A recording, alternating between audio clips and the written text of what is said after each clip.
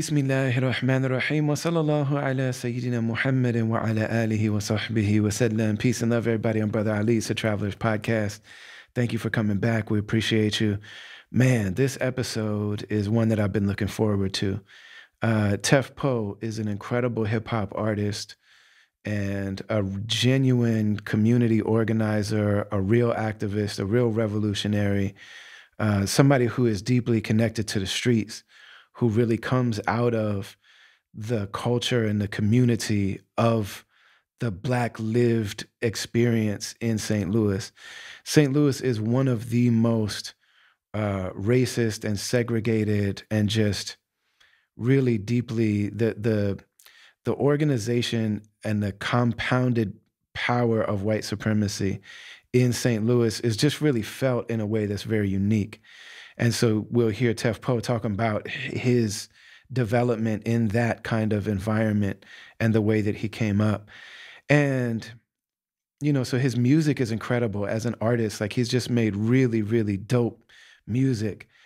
I've always seen him as somebody that comes from the Dead Prez lineage, and which I think also includes Tupac, and it includes early Ice Cube, and it includes certain elements of Ice-T and certain elements of NWA, but I would say, Public Enemy, and there's some Scarfaces in there, and, just a very real cultural, revolutionary spirit of truth-telling and of just the connection that, also is connected to Malcolm X, this feeling, this reality of like the people that have been structurally and systematically and historically pushed out of healthy ways to build and develop community and build economics, and every attempt to do something positive from a Black historical perspective has just been met with,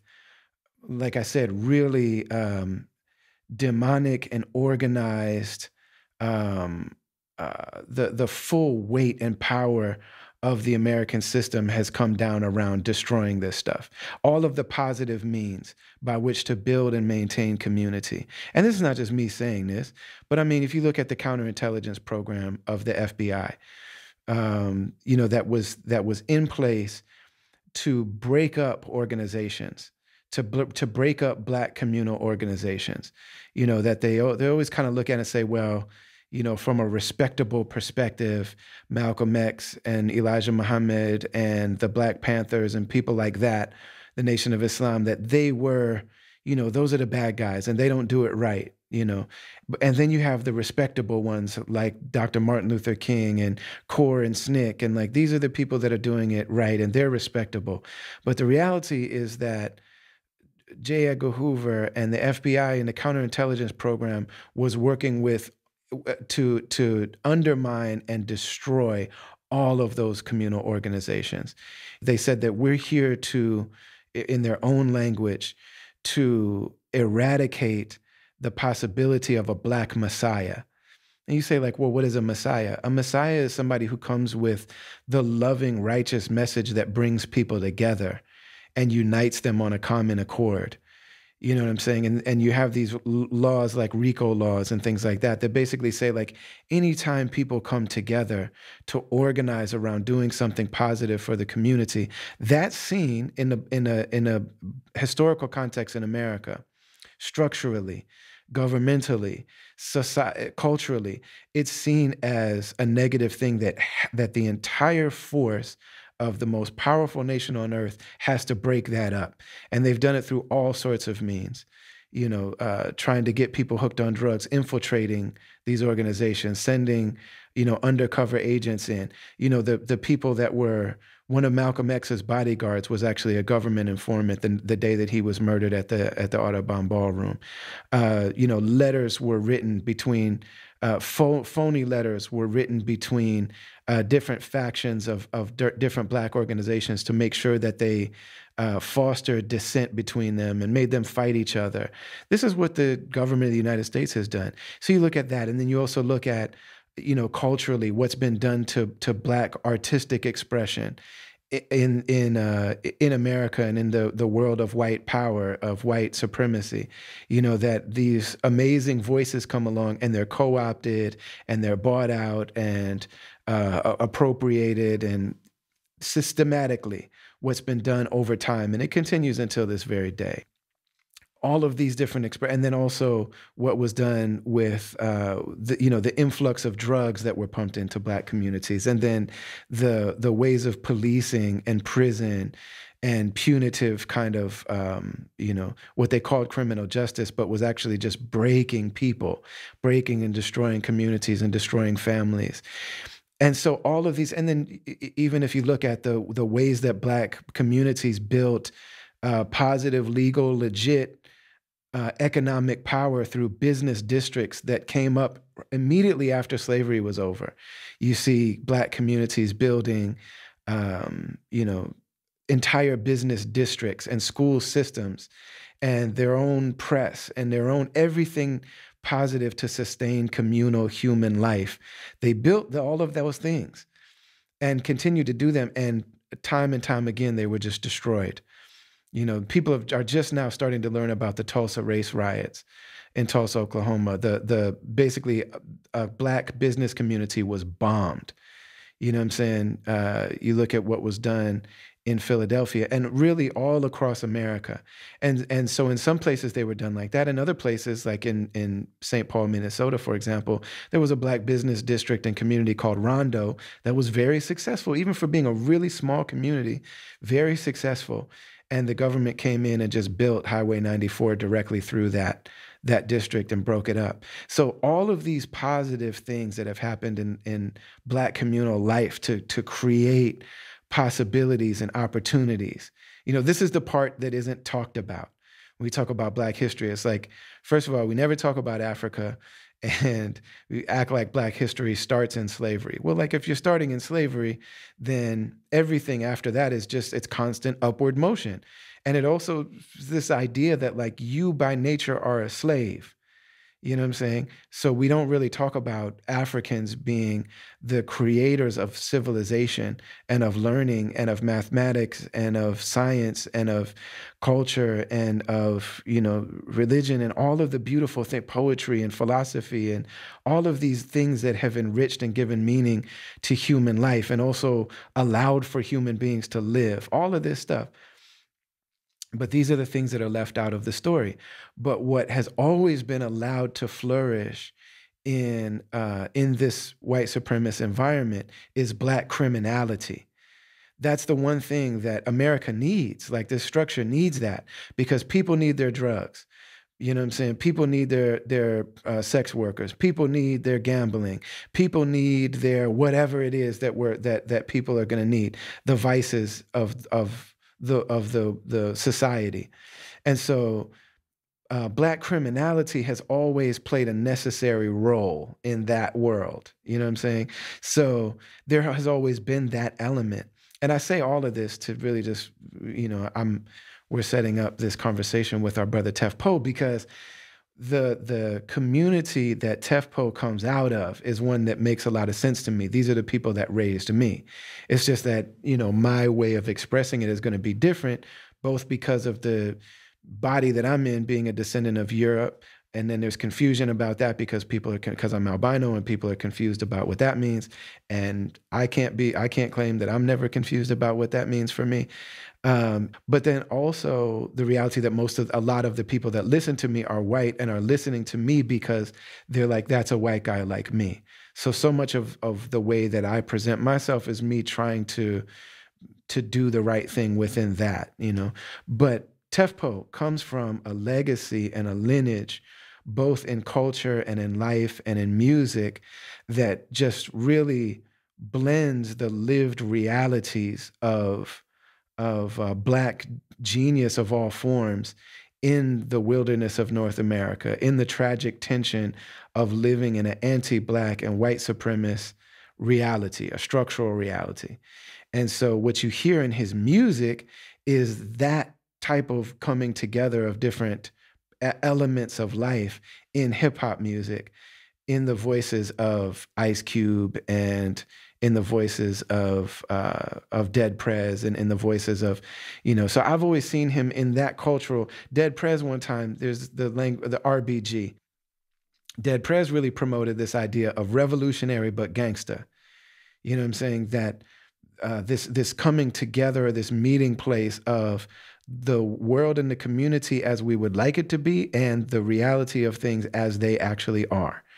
And in moving the ball and in actually having the ability to impact the lived experience of people, that has to happen in the real world. And so this kind of binary world of good and evil and good, wrong and right, those things do get a little muddy sometimes. And so for the Muslims listening to this, and for others, Tef Poe is also a Muslim, so that you're going to hear where all of these different worlds come together. The reality that, street life is very much a part of lived life. The same way that, like, if you're in a community where most people are, and sorry to go to something that might feel like a stereotype, but I have friends that are from Boston, Irish cats from Boston, that are like, yes, so many of us were taught to be police officers and firemen. You know what I'm saying? And I'm sorry for the fact that that's also a stereotype.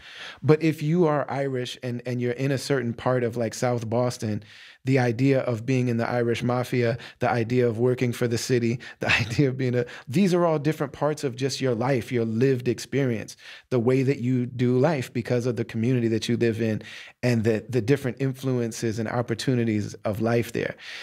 That's what we experience in the inner city and the place where hip hop is born and continues to live and give life to the world, in the place where the revolutionary spirit is, in a place where the spirit of Islam is, and particularly, Black expressions of it, Black American expressions of Islam. So yeah, I just said a mouthful, but I mean, that's like, how do you even set up a conversation for somebody like Tef Poe? So me and Tef, well, first of all, let me just say something else about him. Tef has been a dope MC for a long time. He's been a community person for a long time. You'll hear his influences and things. But when the world really started to take notice of Tef Poe was when Michael Brown was killed in Ferguson by the police. And not only was he killed, but his body was just left out in the open for hours after that.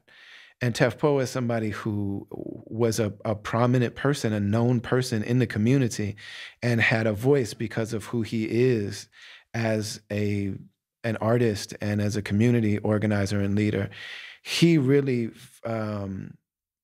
that was an opportunity for him to be seen in the picture of who he actually is, because he was able to bring people together.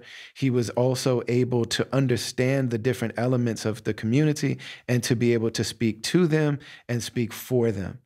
And so you'll see, if you look in that Michael Brown Ferguson moment, you'll see, Tef Poe speaking out in that moment and just being very present and very present with what is, and very present with who he is. And so we've always kind of like known each other, and we've always communicated with each other. And every time we speak, it's just always, "Assalamu alaikum, brother, man. I love and respect you so much. My intention is to be close to you. I want to work with you. I want to be around you." And we've made a bunch of attempts to do that. But honestly, this is one of our first times really sitting down and being able to just build for a couple hours together. And so I'm really grateful to be able to do that. This is an episode I've really been looking forward to. And hope you enjoy it. We're brought to you, as always, by the Zakat Foundation and by BetterHelp online mental health therapy platform. This is a good one. This is a good one. Enjoy this episode of the Travelers Podcast.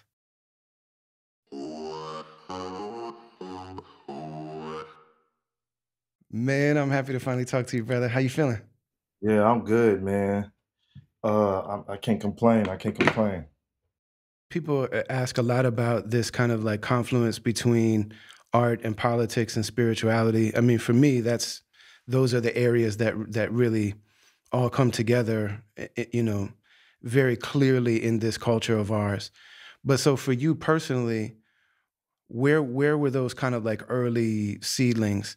Like, were you thinking culturally, thinking about, we all started to know about you during the Mike Brown time. I already knew your music before that, but we started to understand the leader that you were around that time. But I'm wondering, before that, what was your understanding of the relationship in your own self between being the person on the microphone that's giving the being the voice of the streets, and also being the source of information to the streets, and then the way that the art and culture came together with the political part?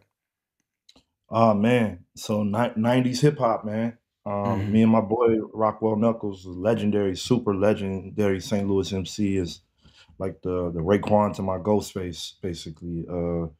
We were just talking, and he was really breaking. We were just having a really interesting conversation about late 90s hip hop, and there's a new interview from MC Search with Mav Hoffa, where Search was talking about a specific period of hip hop that he felt was drastically overlooked by historians and fans and such and such.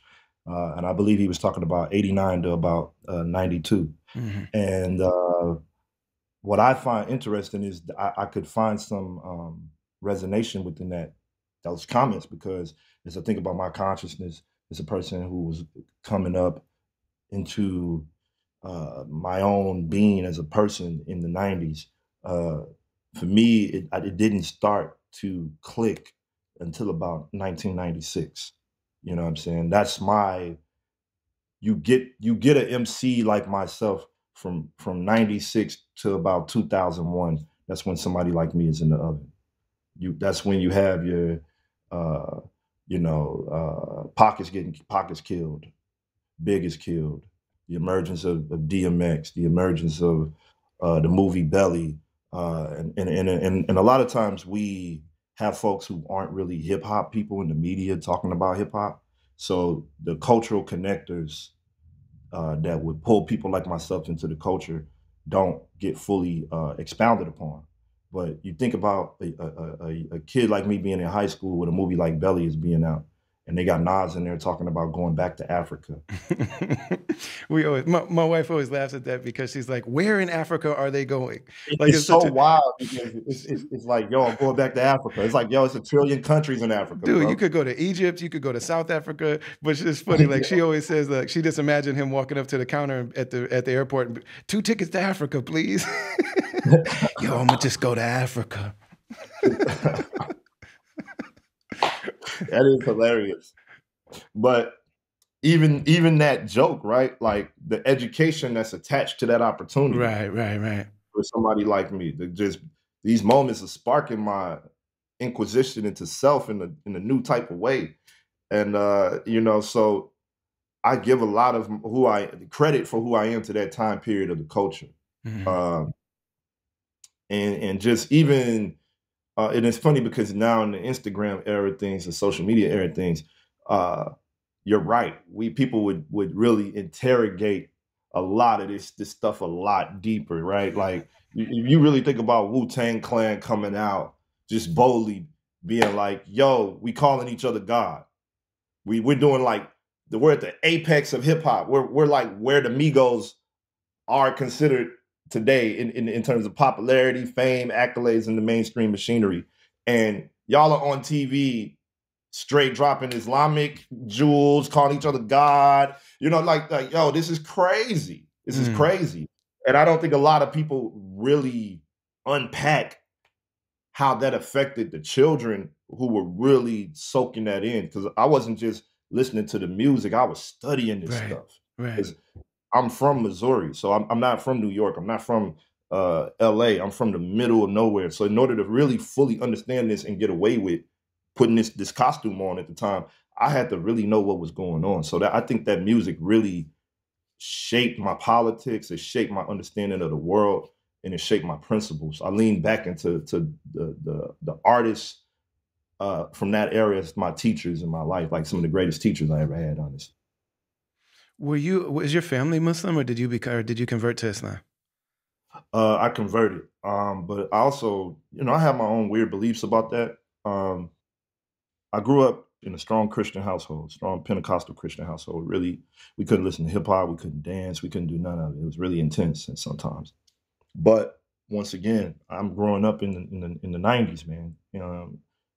Minister Louis Farrakhan is still active in that Hmm. part of time. People like Dr. Khalid Mohammed, he's still Yes. active in that part of time. The undertones of uh, Ice Cube and his relationship with the Nation of Islam, those things were still resonating in the subversiveness of my consciousness, just from different things I might interact with casually. And also just my I wasn't raised by my biological father, but he named me Kareem Farrakhan.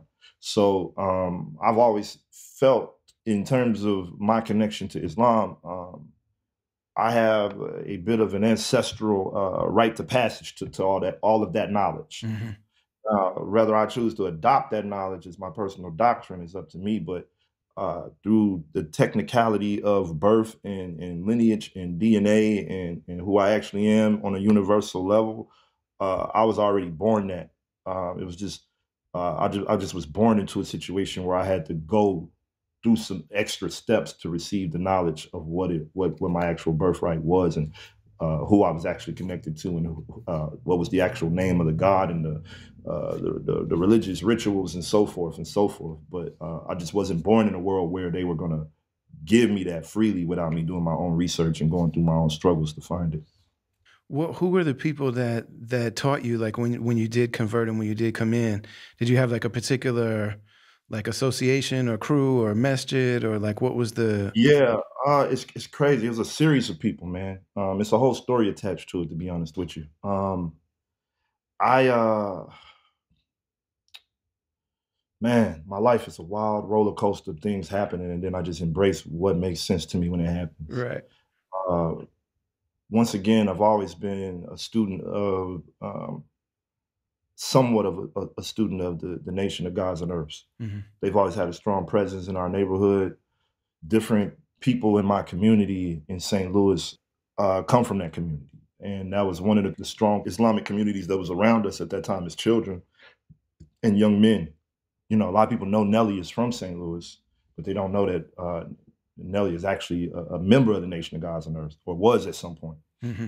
And a lot of his knowledge of how he started moving in the music industry came from that community as well. Different brothers who had sparked him and so forth. So I always had brothers who were sprinkling Islamic game, I felt, into our minds through that faction.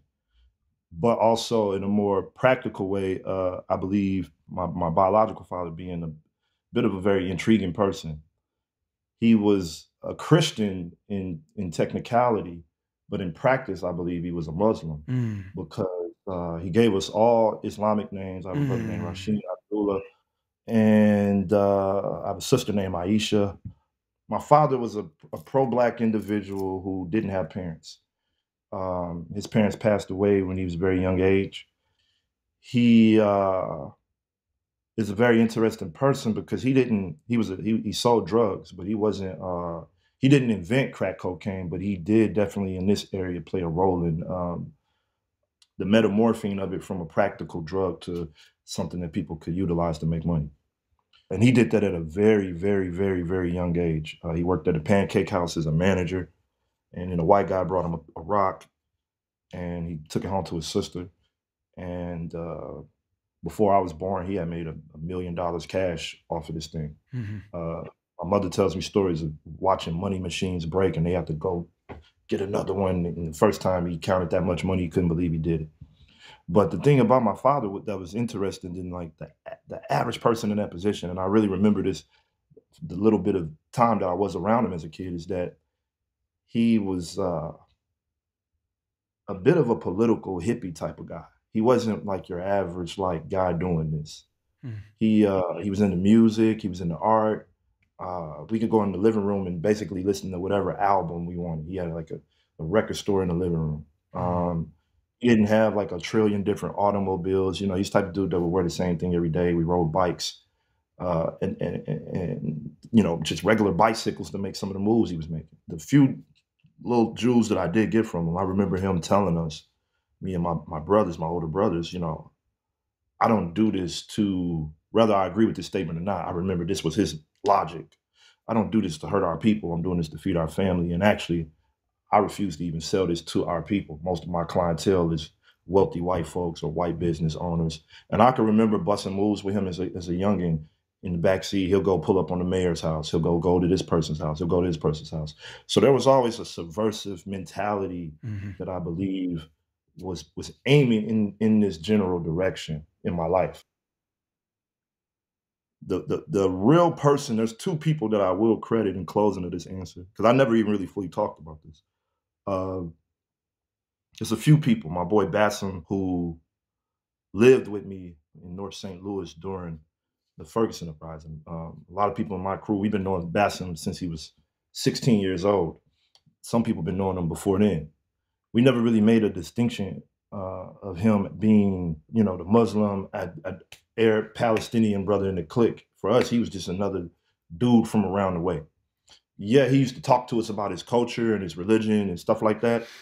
But it wasn't this really, you know, obtuse thing to us. It was just the norm. It was normal. He was Muslim, but to us, he was also a North Side Rolling 60 Crip. You know what I mean? Like some people may not understand how those worlds overlap or why they overlap, but that's truly who he was. Yeah. So he was able to show you the power of God. He was able to quintessentially evangelize so many of us into an understanding of Islam through his basic functionality of being a member in our community, the way he moved, the different things his family had got involved in. His father brought one of the first gang troops to our community. And, you know, they just accumulated a certain type of respect in that neighborhood, but never changed who they were at all. So that was very interesting to me. And he was one of the first people to really push me into that area of understanding in a post-Ferguson world, after Ferguson. You know, one of the early teachers that I had when I became Muslim was this old school. He was a sign painter by profession, but his name was Abdul Musawir, and he was originally from St. Louis. He joined the Nation of Islam in St. Louis back in the day. Nation's strong out here, man. Yeah, strong man. So his son is Nick Muhammad, who, if you don't know Nick Muhammad, like you have to. Like you and Nick Muhammad are like might have opposite sides of the same locket. He's a street brother, amazing artist, amazing community organizer, activist, and that was his stepfather. And Musawir was really close to me, he passed away, but he told me when I was 15 and first became a Muslim, he was like, man, don't ever get it twisted. He said his opinion was that the most racist, the most segregated, the most oppressive place in the United States, he believed that it was St. Louis. Oh. So I came up with that. I mean, can you like just give us some, you know what I'm saying? Give us some of the backdrop and the landscape of St. Louis, man. Man, so even before I take one step forward, I do got to shout out one of my guys, man. This brother really did play a huge role in bringing me to the scope of Islam. St. Louis MC by the name of Spade Ripper. A lot of people on paper might look at Spade and be like, Spade is not a Muslim, bro. Like, what are you talking about? You know what I'm saying? Like, they just the person that they know of him, they may be like, there's no chance. But truth be told, people in St. Louis, their wigs would really flip if they really knew that. But I was leaving a liquor store one day of all things, man, and I was really going through it at this point because I had made some rough decisions with the things that we were building on the ground, and stuff was starting to kind of collapse up under me. Different businesses was closing, just different fractures and different things. I think my father might have actually passed away at this point or was passing away. And I was at the point where, you know, I was about to be evicted. Long story not so short, man, I'm leaving the doggone liquor store and I bump into this older brother that, named Firewater. That's what we call him, Firewater. His family is a Black and Arab family that started this masjid in North St. Louis eons ago. Once again, these cats don't look like the most devout Muslims. You know, this dude got tattoos all over his face. We're both leaving the liquor store. You know what I'm saying? But he talks to me real quick. We dap up, wah, wah, we keep it moving. Uh, he tells Spade Ripper that he bumped into me at the liquor store. Spade goes, "Why you ain't invite him to Jamal?" You know what Mm. I'm saying? And I was like, I ain't even know, like he was like, you bumped into Poe at the liquor store. Why you ain't invite him to come pray with us, man? So I start mobbing out with these brothers, praying every Friday, and just learning and engaging about how to be active in my spiritual process. I get back to the apartment. I talk to Spade, and something compelled me to pray. Mm. I started praying more and more under the doctrine of Islam. And Mm. that's when I started to see the actual comfort come to the situation, because I Mm. wasn't asking for the solution that I wanted to manifest. I was just at ease with the process that I was going through Mm. at that moment. Man, yeah, brother. So it just made a lot of sense to me in ways that brought healing to the situation for me, and moving forward, I just knew that I was different in that sense. Hmm. Yeah, when you were talking about the brother having knowledge of self and being able to share it and being able to help other people be, grow and, and really develop and heal, like so many of our people like that were also in street life because of the fact that like if you're in a certain sector of American society, you do not have access to certain other things. So it's like, the reality that whatever part of life you live in, you're going to engage, especially if you want to be a person, especially if you're the kind of person that has leadership potential, that people listen to you, you're able to influence other people, and you're able to move things around if you have a certain proclivity to power. Like, man, you're going to engage on those levels. You know what I'm saying? Even when you talk about pops, like, being engaged in the street economy and things like that. It's like, yeah, ideally, we would like to have clean hands, but in reality, most of us have been influenced by and taught by people who were navigating the different areas of gray within life and just trying to get to the best conclusion at every moment. And, especially when we look at like hip hop culture being the language of revolution for disenfranchised people all over the world. And it also Yeah, is the most relevant voice of Islam, yeah, particularly Black Islam. yeah, You know what yeah, I'm yeah, saying? Like the way that even Islam is being spread around the world, like you said, from the time of the early East Africans until now, is like the voice of Bilal, the Black voice in the world, yeah. speaking to the realities of, Sheikh Hamza Yusuf, this white teacher that I love to death. Sometimes he says political things that I'm just like, what are you talking about, sir? But when he's talking about Deen, I couldn't love anybody more than this guy. He was like, I don't read the Times talking about the news. I don't read the Times. I read the universals. Like, man, Mm, you know what I'm saying? mm, Like, there are going to be things that happen in the moment, but being connected to these like larger universal arcs of reality, and like we say, like who's actually pointing us towards meaning, who's reminding us of who we are, the best of who we are, who's giving us the imagination to be something, larger than what this society says we are. A lot of times, man, it's people who are engaging the world as it is. And so they're not moving through this thing clean. right, right, right. And that connects the whole story though to Mm. the original question about St. Louis. Yeah. Is this is a city where you got to get your hands dirty to survive, man. Mm, mm, mm, mm, mm, mm. There is no clean way through it for real. If you're really engaging the elements in a certain particular way. And I think so. I grew up in the height of the craziness. It didn't really get back as crazy as it was when I was growing up until pretty much recently. But I grew up in the era where the gangs were being infused into St. Louis. If you know anything about St. Louis, it's a strong Crips and Bloods town in the Hmm. 90s. It's a reason DJ Quick came here and made that song just like Compton. Yeah, that Because, and the Ice Cube Summer Vacation. yep, St. Louis want their cornerback. That was real, yo. Hmm. this is the world I grew up in. It's a bit of a southern town, but it's Midwestern centric. But we're 3 hours from Memphis. We're not Midwest like Chicago. We're not Midwest like Detroit. We're not Midwest like Cleveland. Uh, it's a slave state type of Midwest. Um, it's a slow, muddy, hot. The summers are very hot and the winters are very cold. Mississippi River goes right through the heart of the city, and they don't really use it for a lot of recreational things. It's an industrialized river when it comes through here.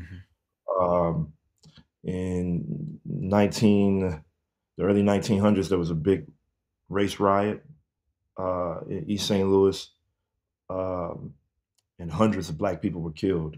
Uh, so you grow up hearing stories from black folks who were from East St. Louis, which is across the river in Illinois. Totally different city than St. Louis. Right. But a lot of people didn't understand that. They think, yo, you can just drive or walk right into East St. Louis. Now you got to cross the Mississippi River. So, but that means it's a different governance, different everything over there. So back then they were killing folks, shooting them in the head, burning down their homes and boarding them up, setting the houses on fire and burning them inside. If they managed to get out the house, they shoot you dead in the head on your own property. Killed hundreds of people on some Oklahoma City, Black Wall Street type levels. It really got swept under the rug. So, I come up in a world where our Caucasian counterparts are the people who, the descendants of the folks who did that. That's right. That's right. And it was really interesting. Also, we have this thing called the Veil Prophet Society that growing up, I was always taught never to publicly speak about the Veil Prophet Society. I've never heard about that. The Veil Prophet Society is basically you can Google this. It's called the VP Society. They've tried to change the name and hide over the course of years, but it's really a very powerful conglomerate of corporate people in the state of Missouri. They used to be very, very, very extremely pro-white. Now one would argue that they're just pro-money, but with them being pro-money, they appear to be very, very pro-white. It's a ritualistic organization that praises a created prophet by the name of Corzon. I don't know if I'm saying the name right, but they have a lot of political power in the town as well. You'll see their names casually written on buildings, see the name casually on the highway. My grandparents, my parents, growing up, whenever we interacted with anything that had their name on it, my parents would tell us, this is not for us. Do not touch it. Stay away from it. Basically, they would say that this is the Klan. So in the public sector of business in the state of Missouri, you'll find different CEOs of different companies. They're members of the Veil Prophet. Different actors and actresses that come out of the state of Missouri, they'll be members of it. These people became a very rogue political force. I do a lot of reading. A book written by the guy that the government says killed Martin Luther King. He's from Alton, Illinois, which is 15 minutes from my house. And he was speaking about how it couldn't have been him that killed King because there were members of the Veil Prophet Society that had the FBI knew had put $50,000 on Martin Luther King's head. If you go to see the Civil Rights Museum in Memphis, you'll see on certain placards that it'll say that the FBI was looking for shooters that could have came from St. Louis in the King assassination. So I grew up in a place where these type of people govern, and they still govern. Our police chief that we were combating during Ferguson, he was a member of the Veil Prophet Society. There's different, and this sounds very conspiracy theory driven, but this is the stuff that we grow up here in this town acknowledging does exist, and the rest of the world may not even know about. So, but I'm saying all this to say, the Veiled I live in Prophet. a How world come I've where never? you have, How have I been in hip hop for 30 years? I know nothing about the Veiled Prophet. well, Like I the feel like this should be like a. the rappers that come out of St. Louis, besides me and some of the guys I know, they ain't gonna touch it. So I say all that to say, man, I'm living in a world with the Veil Prophet. Right. Rogue Police, Crips and Bloods. We got what we call Mo. We call them Moes, but it was really Moors. But we used to call them Moes. Yeah. They were basically, for all intents and purposes, they own street gang. You know what I'm saying? But I've grown up in this world where it's just a lot of hyper criminality in St. Louis, with a lot of segregation and a lot of unacknowledgement of the fact that the civil rights movement did not stop in St. Louis, Missouri, and have a successful go at it. Uh, Martin Luther King wasn't embracing these parts, in part because institutions like the Veil Prophet were already organized when he came here. Tupac was jumped here. You know what I'm saying? Biggie was booed here. This is a place where the rebel spirit just rages a little different.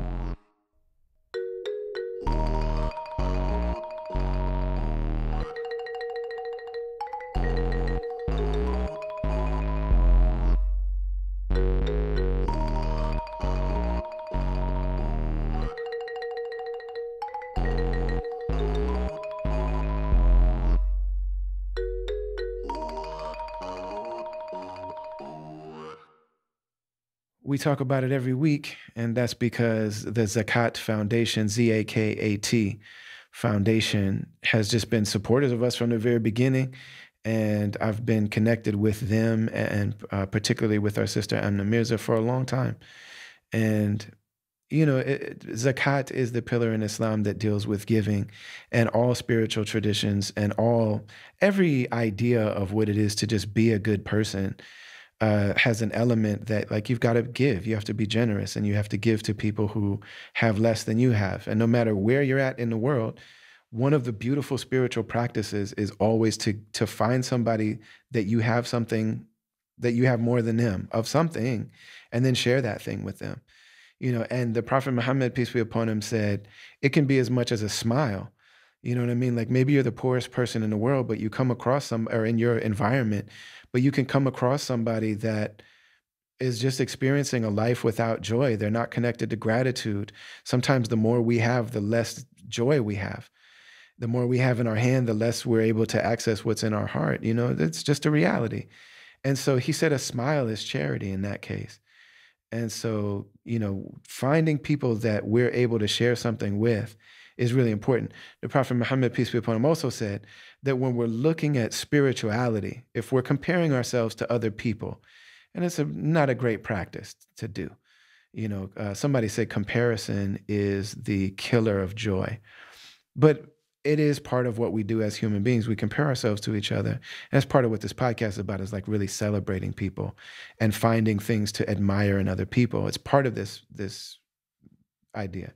The Prophet Muhammad, peace be upon him, said, if you're looking at people, if you're going to look at other people, when it comes to somebody's spirituality, their righteousness, their virtue, their beauty as a human being, their power and their beauty and their regality, their dignity, their goodness, their grace, the beauty that they are internally. If we're going to look at other people, look at people that are better than you and have more than you in that way. So like try to be around people that are further along in their practice than you are. And those are the people you should look at, because it'll always keep you striving and it'll always keep you humble and always keep you wanting to grow as a person. But when it comes to material things, focus on people and look at people that have less than you. Spend time with them. The Prophet Muhammad, peace be upon him, said, sit with them and grow love with them and really connect with them. Not just throw money at them and be like, oh yeah, I did something good, but actually be with people and live life with people and enjoy life with people that have less than you. And in this culture, we do the opposite. We're really focused on people who have more than us. We're always looking at people that, live these crazy affluent lifestyles, or at least it looks like they do. And those people, a lot of times, reality TV and social media, the influencers that we follow, a lot of times those people they display less than stellar character in public. You know what I'm saying? But they seem to have everything in the world. That's the opposite of what we should be doing. Zakat is based on all of these ideas that I'm talking about. It's based on purifying what we have.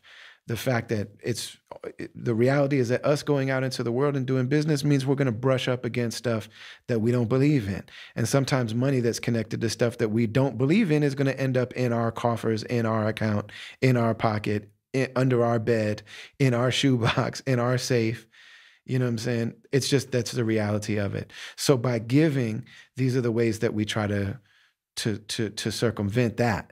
You know what I mean? That's what Zakat is about. And Zakat Foundation operates all over the world where there are people who are in need. And it connects people that have something to share with people who have a need. And they do it in ways that are really creative and really beautiful. And if you listen to this podcast, you've heard me talk a lot about it. But on social media, follow them, Zakat, Zakatus, on social media. And then if you can check out their website, zakatfoundation.org. They do amazing stuff all over the world, and I can't recommend them more highly. So we're grateful to be rocking with them. Go and find a campaign that actually looks good to you and just contribute to it. You could do something as small as $5. You could do something for $50 a month. You could support an orphan, and all $50, every penny of it goes directly to the children that you're supporting. Really dope stuff. So we're very grateful to be rocking with Zakat Foundation, and we ask that you find something to support and be part of their great work.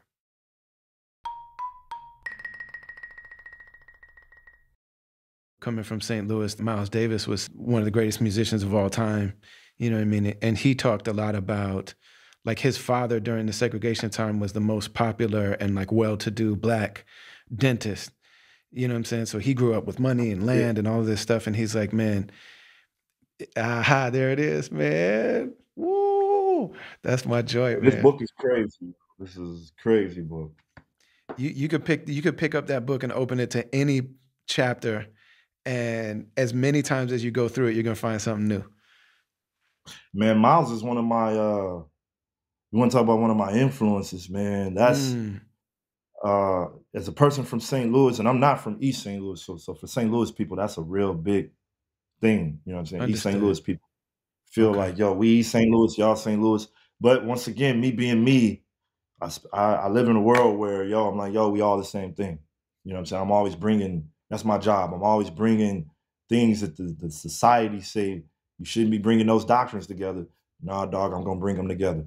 So I look at Miles Davis a lot like I look at myself, a person who was from an area who had a talent, had a gift, and he had to figure out how to get up out of here. And he got up out of here. And he had a heck of a story to tell behind it. And Miles is just a tall, standing example for me. When I look at Miles, I feel like as a person from here, I'm seeing things that people from here don't see about him. The demeanor, the reason he doesn't talk a lot some people might think is, oh, for this or that. Is actually because he's a country boy, and it's only so much of covering up the slur that you can do when you're supposed to be that big. You know what I'm saying? It's I just see him as, I understand Miles in a very unique way that makes him I understand his genius on a commercial level for people who love music in the world diaspora, but as a person who is indigenous to the soil that he comes from, and I know the ingredients that it takes for him to become that, all the way down to the clothes, man. People talk about the fashion of Miles Davis sometimes, and if you know people from this area, man, that's, you know, I'm in the house. I got all my chains on for what? For what? You know, like that's just St. Louis, man. That's right. That's just how we do it, man. St. Louis is the Harlem of the Midwest, man. Yeah, In man. terms of like the fashion, there's a boldness to it. There's a flyness to it. There's a certain like necessity of being clean. And it's a very specific type of clean. You know what I'm saying? To where, like, you know, cats are flying Brooklyn too, but Harlem has a certain like pronounced type of fresh. You know what I'm saying? And St. Louis is definitely like that, very man. much like that, dog. Like, yo, all the way to the point where, like, it's crazy, man, because like in the hip hop scene here, part of the battle of becoming a respected rapper is people, if we can't respect how you dress, Right. It's like, yo, you can rap, man, but I don't want to be you. You That's know right. what I'm saying? That's right. Yeah. It ain't like you gotta be like, you know, doing, all corny with all the designer and all that crap. If that's not you, don't do that. Right. Just leave it alone. But you have to out here. This is a hemisphere where you got to be yourself, and you got to be the best version of you that you can be while doing that. And man, and people don't realize, I think, especially if you don't come from culture, like it's one of the universal things about culture that the way you present yourself is a cultural statement. It's like it's like who I'm connected to, but it also is you're communicating something with what you wear. And I think that's something that especially like white cats in hip hop. So I've noticed like, a lot of times I've had DJs that are white, and shout out to BK1, who's the producer of Yeah, this podcast, and this was never the case. But I'm saying like some of the white cats that I've toured with and been on stage with, it's like trying to get this understanding across is a really challenging, tricky thing.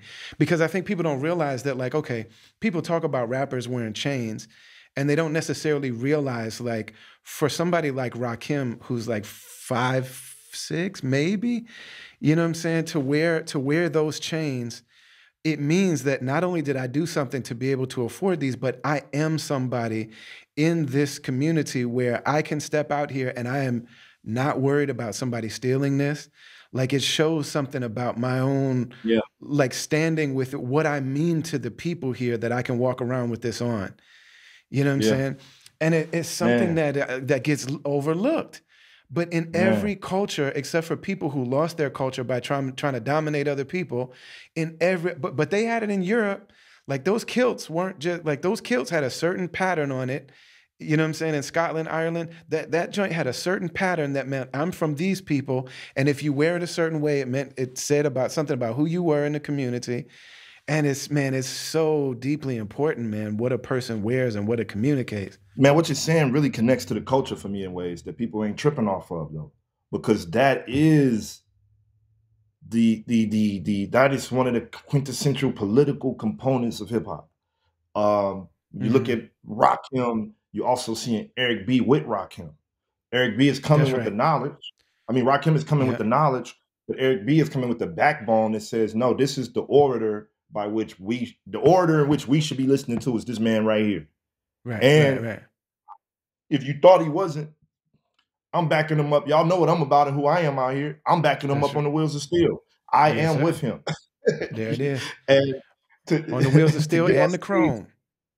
with a 15-pound chain on your neck, man, and nobody say, yo, in a land where everybody is hungry, you got a Hmm. 1% employment rate in some of these areas, and you walking through with $20,000 worth of jewelry on in the '80s, and Yeah. they like, yo, it's cool, man. That's political power. That's That royalty. is I it's mean, we're basically powerful. saying like I'm royalty where I live. Like where I live, I am a message and a messenger of my people. So I'm royal. I'm T'Challa where I'm And that from. also goes back to me in Islam contextualization. It goes back to the doctrine of Mansa Musa. Like when I didn't know this until the brothers started educating me about different things. It's like, yo, uh, you ever question why men can't wear gold? I said, no, I never asked. Never asked. Never asked. I thought it had something to do with humility. Nah, Mansa Musa came through here ruining the economy with gold. and when and when we started really reconvening things, it made sense to be like, yo, we gotta get a grasp on this. Humble yourself. Mm, mm, amazing. Mansa Musa's brother, so Mansa is like the term for king. His name was Musa, and their family name is Kankan. So they were saying Mensa Kankan Musa. His brother was Mensa Kankan Abu Bakr. Mansa Kankan Abu Bakr also had, the same lineage and the same access to the family provisions and things. He brought 25, there's records of 25,000 ships that they brought from West Yeah. Africa to Hmm. what they now call North Hmm. America on those same Hmm. routes that they used in the slavery routes long before Columbus ever came, Facts, and that they had facts. great interactions and dealings with the First Nations people. You know what I'm saying? That Facts. there are like Mandinka and Wolof words that are also, you know what I'm saying, in Yeah, man. you know what I'm saying, and the cowrie shells and like all of these It's connections, crazy. man. So It's amazing, man. crazy, man. And it's for you got to think about it for the rest of the world listening to this. This is uh, how the a lot of the North American brothers that I know, Hmm. these are the stories that they're leaning into, Right. which to them validate the necessity of Allah as the true God in their lives, because they see that this to them this is the lineage in which Islam comes to this portion of the world is through these hands and through Yeah. these stories and people. So um, a lot of times I feel as if the Western world has done a good job of saying that maybe this didn't happen like that, or so. Right, right. Allegedly. But we can believe a lot of other crazy stuff as Right. facts with no lineage to proof whatsoever. So Hmm. uh once again, man, I'm coming in under the birthright of these stories being relevant to me and having uh some type of ability to spark my interest in who I am and where I come from and the majesty of who created the universe. Yeah. You know, what's deep too is like I'm really fortunate that I've been able to accompany a lot of white homies in their journey to becoming Muslim. You know what I'm saying? And like to be with them and support them and people from all walks of life. You know, there's like, you know, there are famous people that me and two other people are the only people that know they're Muslim. And Yeah. there's, you know, gay homies that me and a small handful of people, are the ones that know that this person is Muslim. Hmm.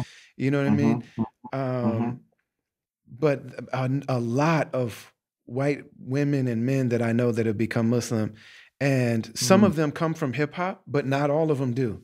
Some of them come Hmm. from like they're very, very culturally white. But every single one of them that I know, they believe the oneness of the creator, all of the like universal principles of Islam, the oneness of the creator, the oneness of the human family, the reality of good, all of these things that we believe in, the reality of prophets and saints and you know wisdom and justice and mercy and all this stuff. But for every single one of them, there's something in them coming to Islam where they're like, this is me saying that the all of the myths that I've been told as a so-called white person, that I reject Hmm. them.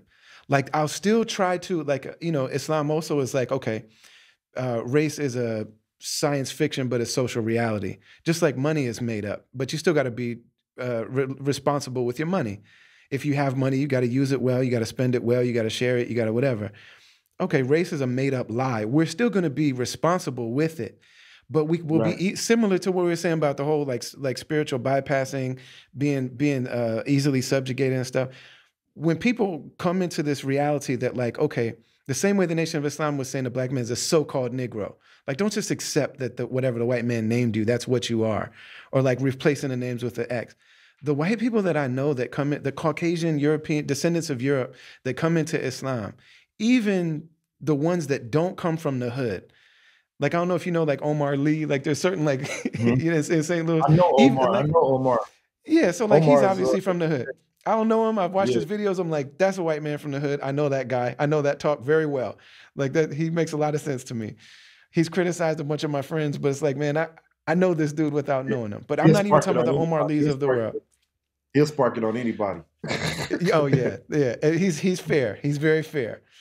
But man, every single person that I've known from the dominant culture that comes into Islam, there's something in there where they're like, I don't believe what this culture has said I am. Like I'm trying to really dig into this rehumanizing process. And something that Yeah. there's almost like an apostasy from whiteness, where it's like, man, I'm an apostate from this lie of whiteness. You know what I mean? Yeah. It's an Yeah. amazing thing, man. We see in Yeah. everybody. Yeah. Yeah, man. It's all about trying to reconnect with uh what the real indigenous, what's really Mm, indigenous to us. Uh and when we start peeling back those layers and understanding like um as so-called blacks in the United States, man, we've been cut off from the language. We've been cut off from mhm. the cultural practitioners, Dude. and when you start reinserting yourself into that, things Mhm. become really different.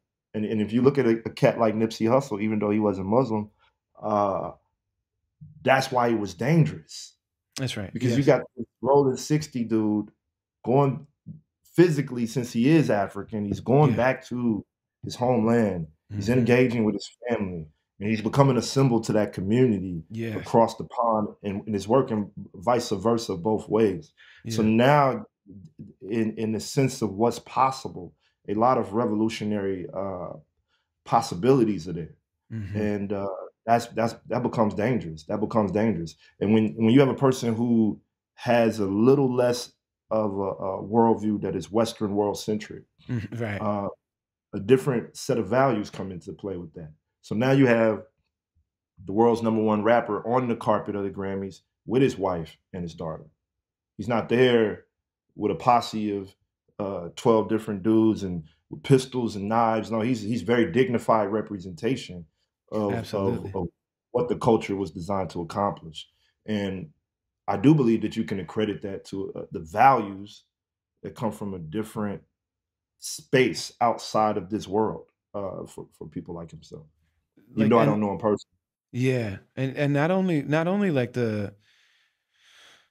not only the white supremacy part of it, but there's like a modernism supremacy too that comes along with white supremacy. And you know how you have these ideas and it's like I don't have the exact right language for this yet, but there is something connected to white supremacy that of this like this superiority of modern people. You know what I'm saying? And it's tied in with the idea of evolution. And then like as Muslims, we're not anti-science. Like our people laid the foundation for science. So like we don't have Mhm. this like science versus religion thing. And everything in our religion can be backed up by science. It's like we are the authors of science. Well, Allah is the author of creation, and by worshiping him and witnessing him, science is a spiritual act for us. But man, there's something about the idea of evolution, whereas like, with people getting further and further away from mama, which is Africa, and adapting to colder climates and becoming what now is called white. Just calling that evolution, like that adaptation automatically meant we were getting better. But then Mm. also this like devaluing of pre-modern people as though they're primitive and we're like socially evolving, to where when people say stuff like, man, it's 2022 and we're still doing so and so, like you thought we were just getting better? Like, you know what I'm saying? Like the people of the past, when you look even at like ancient languages, like I know this much Arabic, not much, but I know Yeah, enough to know that like these pre-modern languages, we don't have language that can match it except for what black people have done with English and French and every other man. language where black people are. But like we don't I have think a about that nuanced all the time. language like this. I Yeah. think about that all the time, yo, because I beat myself up because Mm. when I do go back to the Arab world, the brothers, my comrades over there, be like, "Come on, fam, you supposed to know the language by now." Right? They're like, "Come on," right? So I used to beat myself up about it, but at the same time, I realized something Mm. that's very connected to what you're saying is the fact that I actually have been speaking multiple languages all my life. The Mm. way, especially folks from my region of the world, Hmm. I could say a sentence in what I would consider English. And if I really say it with my native tongue, with the actual right clicks of how people actually talk out here, you wouldn't know what the heck I'm talking about. You wouldn't be able to translate that sentence if you didn't know that language. And that exists all across this region. You go to Tennessee, you end up in Gatlinburg, Tennessee. Mm. I'm not gonna know what this dude is talking about, and he's gonna look at me like, "Bro, I'm speaking directly to you. Why don't you understand what I'm saying?" It's Mm. just we have really decomposed the King's English in many, many ways, and I think also if it wasn't for hip hop, the respectability of the language would still be intact in many different ways. You know. Mm. Mm. Yeah, man. We start traveling, you realize like what was lost. Especially like you go to West Africa or Africa in general, but like, man, you start learning something about what it means to be a Mandinka. You know what I Hmm. mean? Or like what it means to be Fulani and all of the different, clans and sub families Hmm. like within that Yeah. and the order that they have and like just the deep civilized sanity that exists even after all these years of being colonized. It's like what were these people like before white people had their way with them? You know what I'm saying? Like what Man. what was it before that? Because even now, There's just Man, something, there's like a deep human sanity to those cultures that's like, man, man, you realize man. like And this is what was lost, this is what was stolen. yeah, yeah. I think in the United States, places like St. Louis, places like Memphis, Mhm. we still represent some of that. Absolutely. Uh, Places where we haven't been completely culturally colonized Mhm. completely. Mhm. Uh, I'm still doing local shows like I'm performing at Woodstock. I'm still watching more and more local artists born that I know will be extremely relevant to this portion of the world, but maybe not so relevant to the Mm. rest of the world. And in the capitalist scope of music, we teach people that there's something wrong with that. There's something wrong with standing on business behind where you're from and being indigenously connected in a very specific way to the root of that soil. But to me, a lot of that is connected to this subversive energy of the arts, Yeah. of where I'm from, Yeah. and of how do they cultivate people to be unique leadership, to be unique practitioners of the culture, and what are the what are the responsibilities of a person that community says, okay, cool, you can be the rapper, you can be one of our rappers. Hey, but what are my responsibilities as one of y'all rappers then? Is Right. it just to drop records and make sure everybody dances? Is it just to dress cool? Is it just to kind of piss off dudes in the neighborhood messing with their girls? Like, what is my actual agenda? You know? And Right. so, so like that to me it's all connected in a way that we don't often get to connect because with in the capitalist hemisphere, you're taught if you stay home and do the things, you're useless. You didn't become Meek Mill. You didn't become Lil Wayne. You're not Lupe Fiasco. You're not this person. You're Yeah. not that person. Yeah. And you don't put records out for Atlantic. It doesn't service the greater, just the mechanisms of capital deliverance. We don't, you don't service that when you decide that you can build it from a place where there are no things there to help you build it. So I think, in a lot of ways, we're connecting ourselves to our brothers and sisters all the way over there in the other hemispheres of the world, not just Africa, but Brazil, Mhm. Chile, Mexico, any place where there are people with a message, people with talent, people with resilience that are oppressed and going through things, uh, and they're using what was naturally given to them to weaponize their existence against that stuff. We're all the same people, basically. Can you tell me about this case you've been working on? Yeah, it's a brother named Kevin Johnson. They executed him Monday.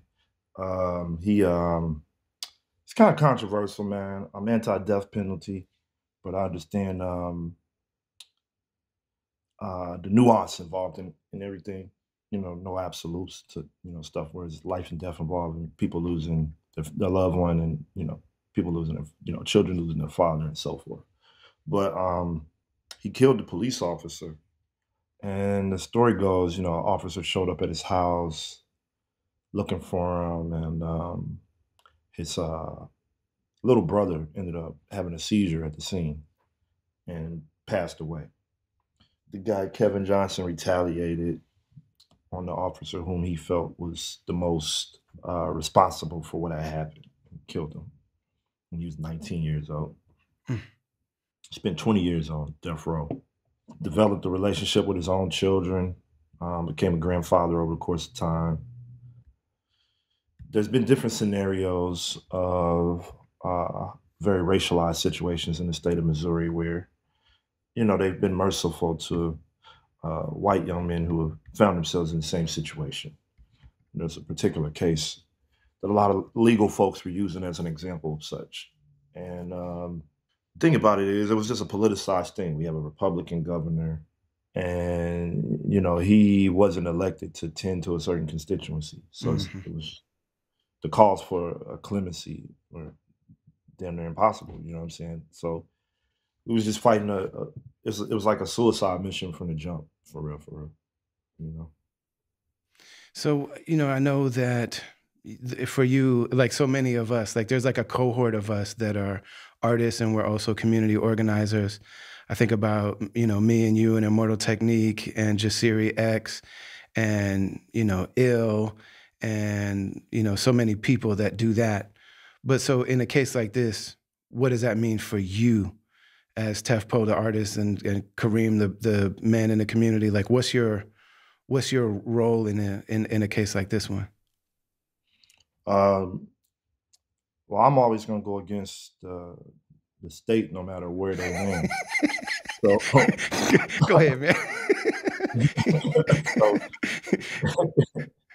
you know, it's an interesting role that I'm gonna play though, because I don't necessarily lean into the intellectual nuance of the left the way that a like innately pro-liberal person might. So for me, I start with the fact that I'm a man. I'm a human being. I'm having an assortment of human experiences. I have my own opinions. I have things that I'm passionate about, and then I have my own just social non-negotiables. You know what I'm saying? And that bleeds into my artistry in a way that's different than most people, because to some folks I might be an outright political artist. To some Mhm. folks, then I think what's a little different than me as I've grown older is that my lifestyle is more outright political, but my music isn't always like the most politically driven, even though where I'm from, the way I talk, the way I say it, the beat selection, what I might name a song, some of the subversives of the different subliminals in my lyrics, they'll know that there's politics in it no matter what I'm talking about. Mhm. And I kind of get that from Nas. I'm a student of Nas and Pac and Cube. They used to always slide politics and stuff, even when it wasn't about nothing political. I'm talking to a different constituency than the average rap artist, I feel, even the average political artist, I feel, because it's my job to kind of be the aerial support for the streets. You know what I'm saying? In terms of how do I take Palestine and make these cats that don't really know what's going on over there understand what's going on over there? How do I bring the draft the symmetry between these two worlds, uh, where there might be some connectors, but there's a difference of ideologies and different things. And so, how that breaks down in instances like this, with the Kevin Johnson case, is for me is simple. I am just a vessel. I'm just another community member who is supposed to show up and do a job. I just have a certain platform. I have a little bit more provocative of an opinion publicly. They may believe just because I'm an artist and stuff. It's not always easy either, because, like I said, I'm a portal for so much different stuff. So I simplified my role in these moments by just saying that I'm here to throw down, uh, pretty much with it, like Huey P said, with anybody that's going against the state. If you're going against the same opposition that I'm going against, then I'm here to throw down.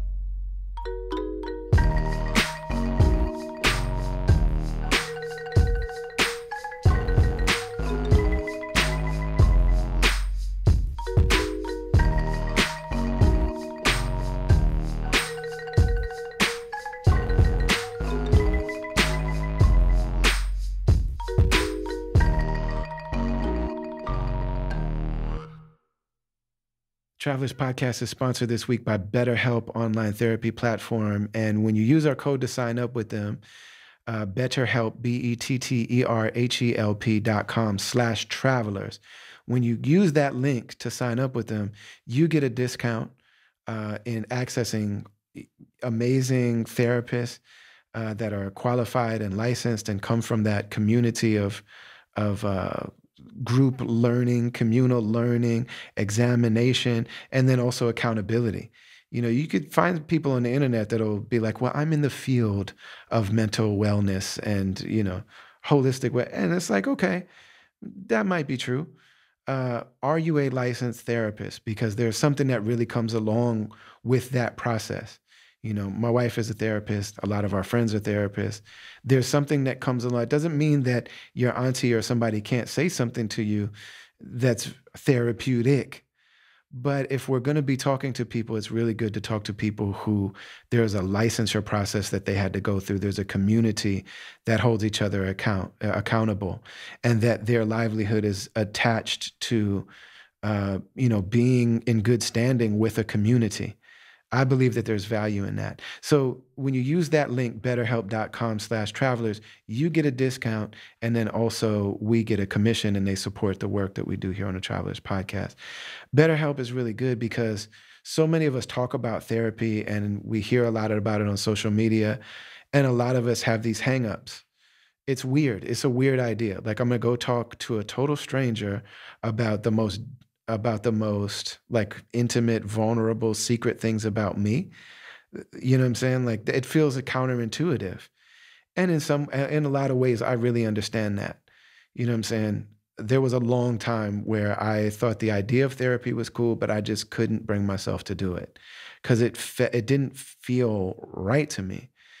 And my wife being a therapist and so many of my friends being therapists gave me great advice. Said, talk to a therapist and just talk to them. You don't have to tell them your secrets right away. You don't have to give them specifics. You can just talk to them about some of the just general kind of issues that you have. And only tell them what you feel comfortable telling them. Like talk to them and if you start to feel a sense of trust for them, then share with them based on what your gut and your heart are telling you to share. And there's nothing wrong with that. You don't have to, like, it's not like the movies where you lay on the couch and you're like, and then my mother did this, and then this happened to me. And it doesn't have to be like that if that's not what you want to do. I went to my therapist when I got on BetterHelp and I found out about them on a podcast. I live in Turkey, so most therapists in America, their license isn't going to cover them treating me living in Istanbul. You know what I'm saying? Like as a Turkish therapist, how do I even find a Turkish therapist? I don't know how to do that. They don't speak English here. You know what I'm saying? They might not understand when I talk about the particular stuff I've been through. They might not even know what that is. So I tried it. And I wasn't giving specifics right away. The therapist asked me, what are the things that are bringing you to therapy? And I just started out with general themes in my life where I'm like, well, I find this pattern where I do this and this and this with certain people and I give this and then I never communicate that. And then these relationships fall apart and I end up feeling abandoned and blah, blah, blah, blah. And so she was like, okay, you shared a lot. Thank you for sharing that. And I didn't tell her anything personal. And she said, how do you feel when these relationships fall apart? I feel blah, blah, blah, boom, boom, boom, boom, boom. I feel invalidated. She said, okay, well, if just, showing you what you said to me from an opposite way. If when these relationships break down, you feel invalidated, I'm like, oh, I was looking for the relationship to validate me. And then she just said, is it good for somebody to look for another person to validate them? No. She's like, do you think it's possible for a person to validate another person? No, meaning like convey to me my value as a human being. Can that come from somebody else? Probably not. I don't know, but probably not. I didn't tell her detail one. I didn't tell y'all detail one. I didn't tell you any details. It's not like this person said this and did that. And I'm just talking about general principles, feelings, and experiences and things that I'm having happen in life. That's how I started. And then over time, as I started to trust her and I realized like, oh man, you've got some tools that you don't need to know every single thing about me. You've got some tools in just how people tend to interact with each other because you do this for a living and you're connected to a tradition of people that have done it for a living. You know what I'm saying? I say all this to say that therapy is something that we can do on our own terms. And one of the things that I like about BetterHelp is that that's a platform that really puts the client or the seeker in the driver's seat. So you go to betterhelp.com/travelers. You'll start with a questionnaire that asks you, why do you think you might want to come to therapy? The reality is that if you do make a good connection and you dig in, you're probably going to end up all up and through all these different parts of your life that you never even expected to. But all in due time, you don't got to do that right away. You find a person that you feel like you have a good rapport with and you trust them first. And, also all this stuff is confidential. It's part of the reason that you talk to a licensed therapist, because if it's shown that they violate that privacy, they can lose their license for that, and their whole life work and all their training is out the window. So they have more reason to be respectful of your privacy. It's directly connected to their livelihood because of the fact that they got that license. You know what I'm saying? So it puts you in the driver's seat. You go in and you tell them, what am I coming to therapy for? What type of therapist do I want to see? Then you go into the calendar, you choose the time, you choose how you connect. And if you talk to a person, you're like, I don't think that that's the person for me. No questions asked. You just change. And you find somebody else. You start looking through different profiles and find somebody you want to give it a shot with. And you can do that as many times as you want. You can just change therapists. And again, because they're professionals, they're not going to take it personal. They're just going to understand this is a process of connecting with each other. So go to betterhelp.com/travelerspodcast and expose yourself to the opportunity and to the possibility of benefiting from this body of knowledge, this body of wisdom, this body of experience, and do it on your own terms. We're grateful to be partnering with BetterHelp.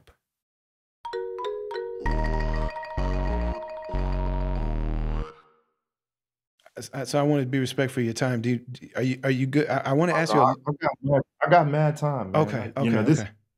We were supposed to make this happen, so I carved it out. Man, it's so corny that we've never like toured together or like. Oh, yo, can like you imagine that? Yeah, man. I'm saying Can you imagine? Yeah, Can you imagine, bro?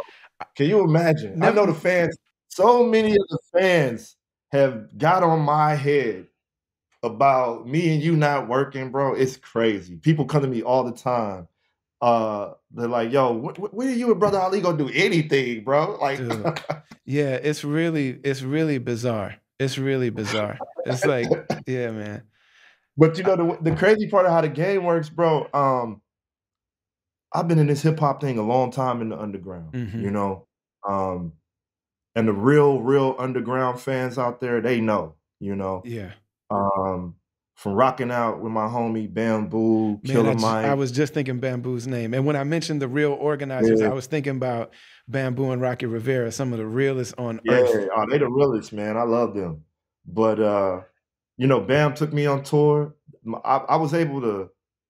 My situation has been spread by guys like that. Bam, Killer Mike, Immortal Technique, Poison Pen, XL. Very specifically, Talib Kweli and Yasin. These are just people I can call that, they know I'm trying to do something very specific and they never close the doors on me. Right. So I'm blessed in those regards. The big homies, man. I love these brothers. Dead Prez, I love them. I'm a direct student lineage of Dead Prez. If you want to understand what the 2000 millennial version, revolutionary but gangster, of a kid who grew up listening to Dead Prez. Yes, I know every lyric.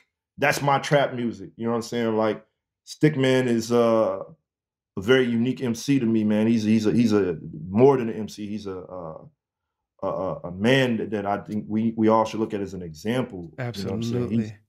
When Stick is in the room, I can feel the power of a cat that, he could arguably break everybody's neck in the room. Right. But he comes with a calmness. Yes. That's not even the energy that he evokes. But at the same time, he ain't here for no pushover activities. So I really, I try to model myself after those types of energies. Well, man, one of the things that's so dope to me is like, being in a situation that we find ourselves in where, we're somebody in our community, we have a mission, we have a message, like we're very clear about what we're doing. And we know that the music is, maybe it's not going commercially where, somebody else might want it for our music to go. But man, it can be challenging to just keep existing and just to keep putting out music. And your musical output, your artistical like contribution is really profound. And man, I feel like, you're continuing to really grow as an artist. You know what I'm Yeah, saying? yeah, Like the yeah. Nine Project, and I think War Machine 3, either that or Preacher and the Trapper are like my two Mhm, favorites. mhm. But Wow, man, appreciate it. I'm saying, but man, you're doing things on Nine that you've never done before. You know what I'm Yeah. saying? Like conceptually and also styles and all this, Mhm. like you still, your music still really feels like this is like with all the other things that you are in the world, and I know they're all connected, but like this is somebody that's inspired, somebody that's like still trying to grow, somebody that's still Yeah. excited to be making this music. Like there's still like very like tangible excitement in the music. Whereas like for a lot of people, man, when we're opposed the way we are, overlooked the way we are, overshadowed, Yeah. ignored, you know what I'm saying? Yeah, yeah, yeah, yeah. It can be discouraging for, and a lot of people just lose their Yeah, drive. But yeah, man, yeah. you as an artist, along with all the other things, man, are like your fire and your energy and your creative, your like creative spark.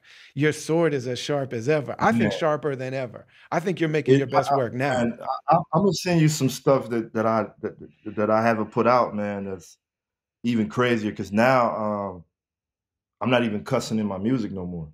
So I've eliminated profanity from my lyrics completely in the records that I hope to release in the future. And you may hear Man, some stuff that I'm letting people know right now. You know what I'm saying? And I ain't even said this to nobody publicly because I just wanted to do it without making a profound statement about it. But if you hear anything with me cursing in it, it was already recorded before I made this decision. that's But wild. Because I mean, I did something very similar a few years ago. What's yeah. your like what's your unpack that a little bit? What's your reason for doing Oh that? man, man, man, man. It's a lot of things, man. I've been making music for a while, and I wanted to push myself to a space where I felt I was seeing more with my pen. Mhm. Just kind of putting an FU here and an FU there. I really didn't fully describe how I felt, and then I started to cringe at some of my own lyrics when I would hear certain things and be like, "Ah, man, that just doesn't represent who I really am in totality." Then I have, nieces and nephews, man, and like the it's not a moral issue as much as it is I just believe the art was created for us to really use it to express ourselves in a more unique way. And after you become a certain tier of lyricist, Mhm. it becomes really formulaic for you. Your writing approach becomes formulaic, and it's just I was hearing lyrics and looking at lyrics and reading lyrics and listening to songs of mine, and I just knew that if I did certain things, there was another level for me that I could, tap on the glass and crack. And also, I just don't need it. It's a lot of these people need There you go. uh, There it is. the profanity. I just don't Mhm. need it. I just don't need it. I could be more poetical at the end of the day. I'm trying to write poetry. It just happens to have music under it. So that's how I wanted to come about it for real, man. Just expand the subject matter, expand my own skills, and really let's see what a new world of possibilities looks like with my discussions. You know, it's ill, man. I started to realize that so I knew that my Muslim teachers never liked it. They always supported me in my music, and I know they never liked it. And it's a trip because when I first met Evidence from people who becomes become one of my dearest friends, when I first met him, Man, he that's was just great. cracking up laughing, and I was like, "What's so funny, man? What are you laughing at?" Because you never around another rapper you never met before, like, what's so funny, man?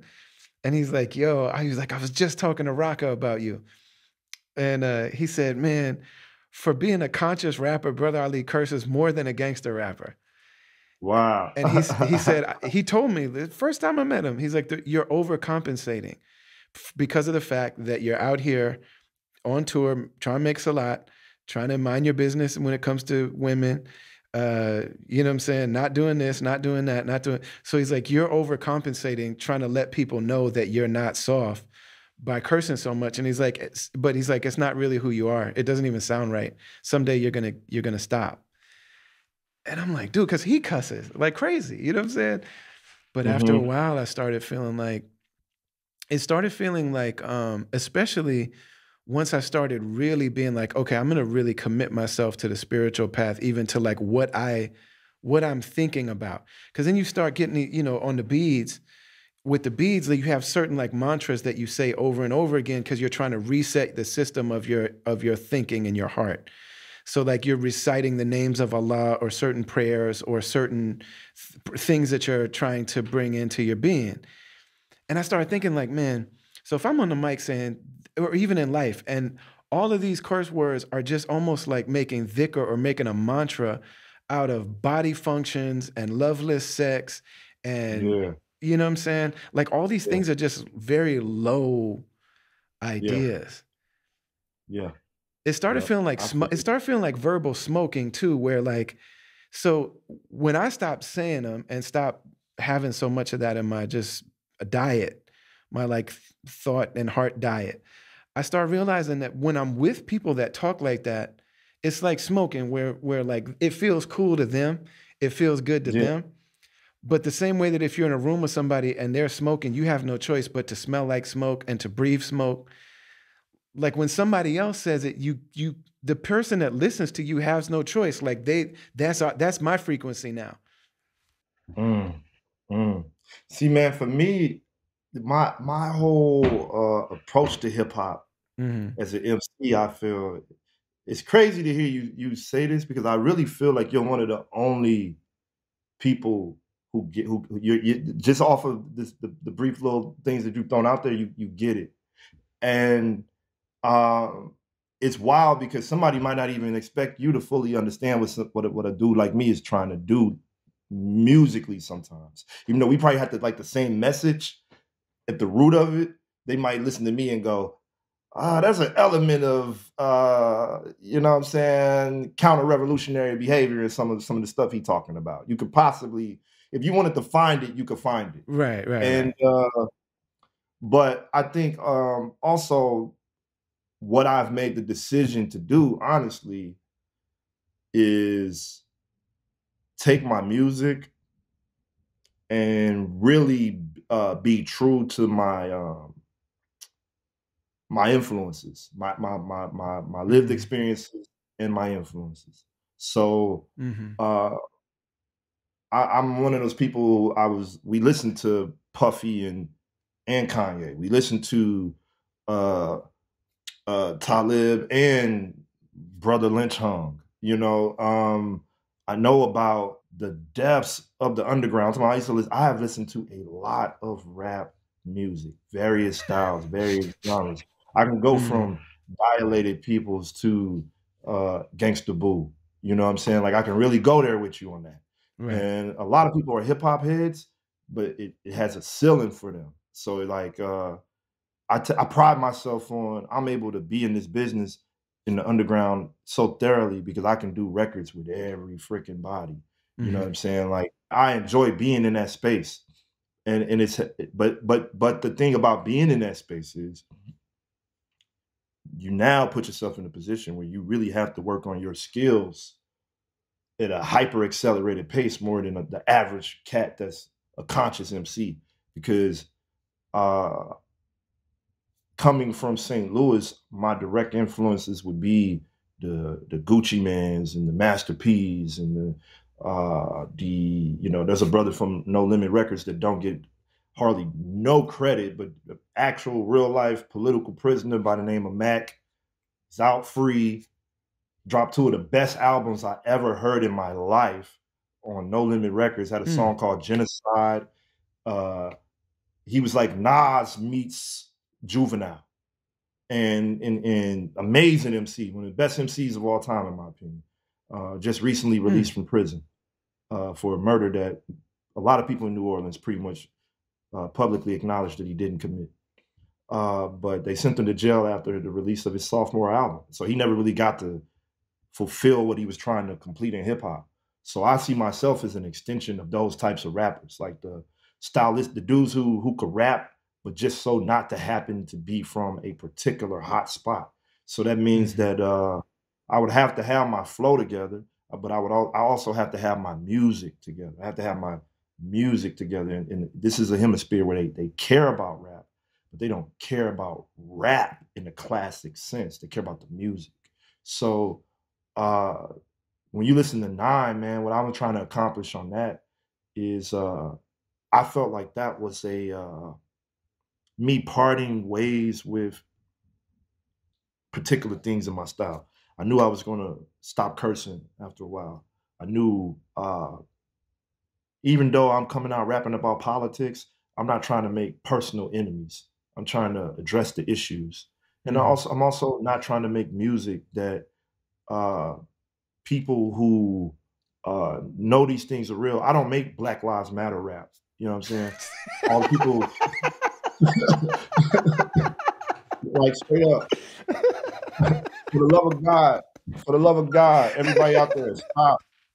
Stop sending me your Black Lives Matter rap records. I don't want them. I don't want to do them.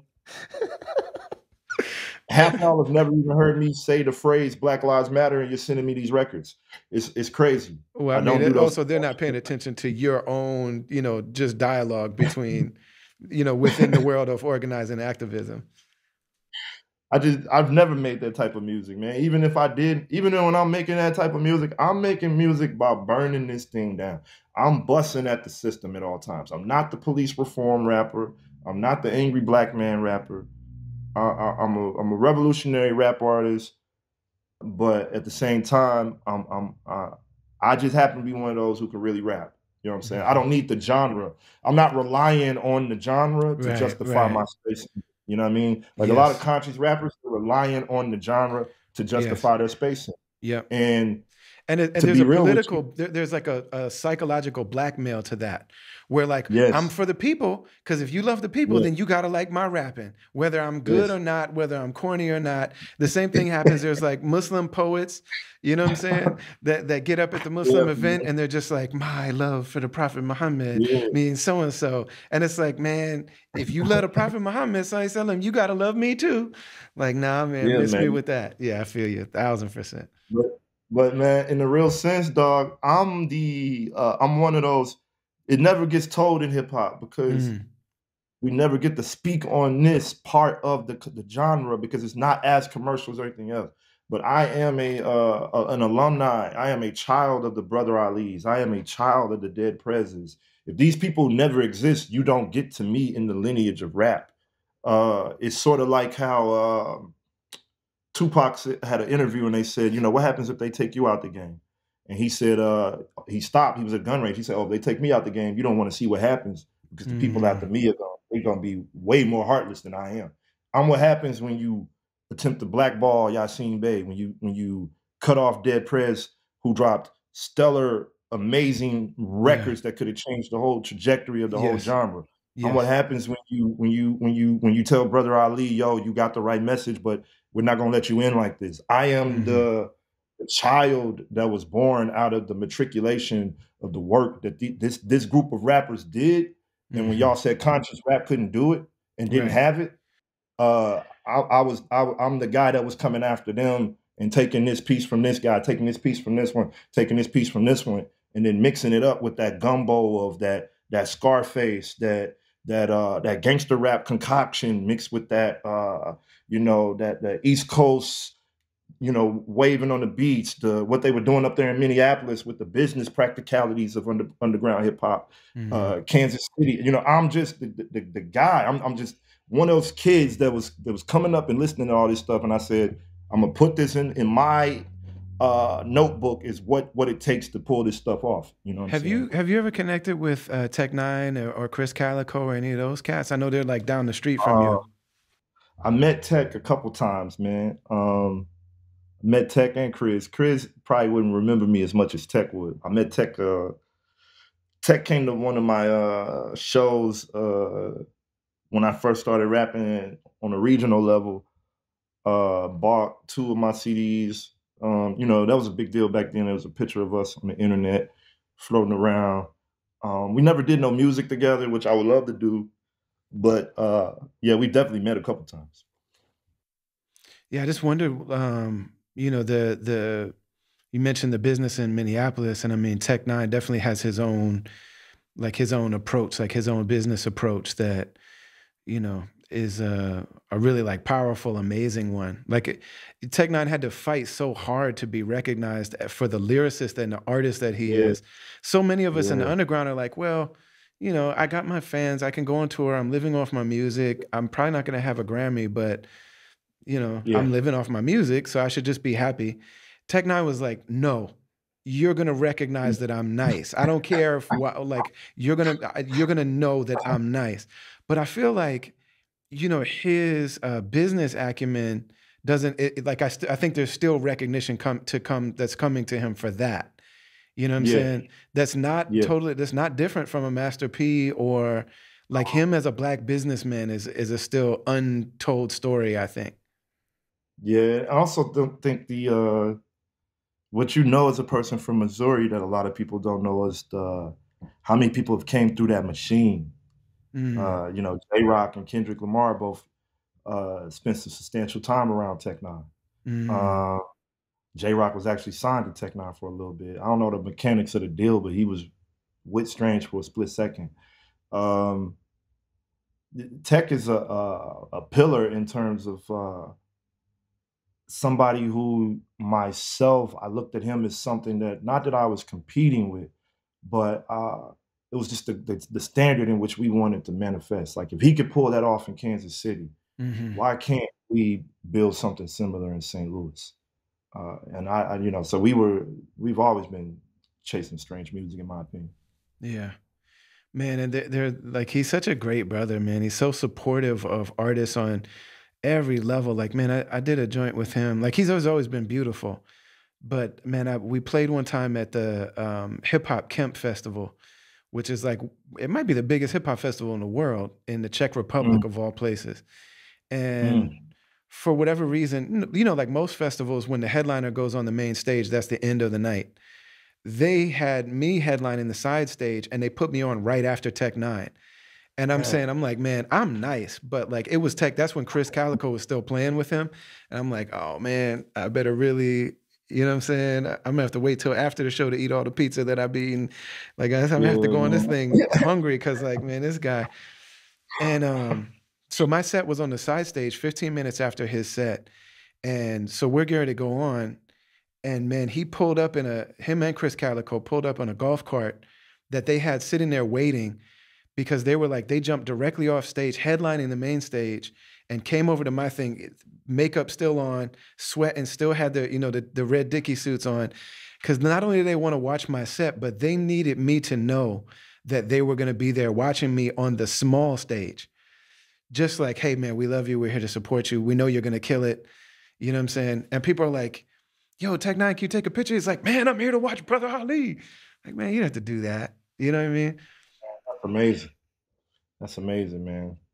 It's amazing. Yeah, I remember, when I first started to jump around, me and my boy DJ Trackstar, who Oh yeah. now DJ for Run the Jewels. Yeah. He used to be the DJ for like when I first started rapping for my underground group back there. Okay. And I think we might have been in Bloomington, Illinois, or I mean Bloomington, Indiana, or something. And you were on the bill of the show we were rocking, or either staying like in the same place we were staying or something. And I remember just watching you just get in the car, leave, whatever, whatever. And then we were all like, dang, that's Brother Ali, dog. You know what I'm saying? And Oh man. those types of moments always resonate to me now in my career because the truth is, when you're coming into rap, you don't realize how much of an industry you're coming into. Mm. Uh, and you get to see who has stand power, who leaves, who comes around. Then you start hearing different things about different people. Different people have different same friends you have. You might have a homie over here that's homies with this cat or whatever, and then you just hear different things, and then it's like, yo, some cats you hear about, and it's like you'll be a lifelong fan of them, and then it's like that's where it stops. It just stops with that. It's nothing more to their humanity. They're not really the person that they're professing themselves to be on these records a lot of times, especially in the revolutionary rap world. You Oh find my that a lot. goodness. Yeah, man. And, but man, you've always been a person that, what I'm saying, like we said there's no smut on the name, man. You ain't really got no smut on your name, bro. I mean, the most solid cats in this thing on that level all got respect for you. You know, it's wild because like it's something that's it consistently checks out. You know what I'm saying? It's never like so nobody's like, oh, brother Ali, man, that dude. Well, man, I appreciate you so much, brother. The building I'm in, so it's almost midnight here in Istanbul. Oh, love, And bro, at love. midnight, the building where my studio and my office is, they Yeah. automatically cut an alarm on. So if I leave after Oh, it's midnight, love, it's love. the alarm goes off. And Yeah, I'm not really worried because, man, the police here, it's crazy, man. The police here just have conversations with people. Like I've never seen yeah, the police really do man, anything crazy. They just show up and just be like, "Hey, what's going on?" man, Um, but it wakes up the people in the neighborhood when I do that. So, word, man. man, but I appreciate you, and man, it's such a blessing to finally connect. I feel like it's just the beginning. Oh, yeah, definitely, man. Like, it's definitely just the beginning, man. It's definitely just the beginning. Uh, in part, man, I just want to say thank you, man, because like a lot of people don't realize, man, that we're like I said earlier, my generation of underground conscious hip hop, they purged our heroes and took our heroes through so much stuff that we never really got to come into the commercial spaces that I have been let in and even say, yo, I am stylistically, concretely connected to this cat. You know what I'm saying? They might hear the Pimp C in my stuff. They might hear my Southern rap influences, but sometimes they never connect the political guys who concretely played a role in designing an MC like me to me. So for me, it's important to be able to say that because it's a real thing. It's a real history and there's a real lineage attached to all of this stuff that people need to understand. Yeah, man. Yeah, we got a lot. We have a lot in front of us. Like we definitely have an important calling and affair together. I don't know exactly what it looks like yet, but I know it's there. And it's dope to even just like have this podcast as like an excuse to for as much as like we've reached out to each other over the years, like, yo, let's Yeah, connect, let's yeah, connect, let's connect. And just for one reason or another, it never really happened the way we want. This is the first time yeah. that we actually sat down for a couple hours and just got to build for a It's minute. crazy, man. And It's it's just crazy. confirmation. It's just confirmation. Like, I know this brother. You know what I mean? Like, I know this guy. Crazy, man. It's Yeah. crazy. It's a blessing, man. I really appreciate you, though, for real. Yeah, man. I love you, admire you beyond words, and I just appreciate you, brother. Appreciate you too, King. All right, family. Peace, peace.